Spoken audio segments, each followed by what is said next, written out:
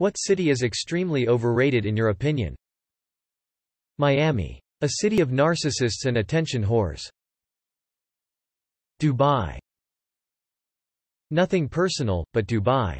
And I'm not a city designer, but I don't think you call it a downtown when there's a 12-lane highway cutting through a bunch of skyscraper walls and that's it. I greatly appreciate that anyone saying Chicago is getting downvoted. Vegas. I heard someone describe Vegas as a poor person's idea of what being rich is like. I don't know if anyone every summer and retirees actually like this city. I always use the analogy that Vegas is a lot like KFC. It's gross, greasy, and messy, and you wonder what possessed you to go there in the first place. 6 months later, for some inexplicable reason, you get the urge to go again.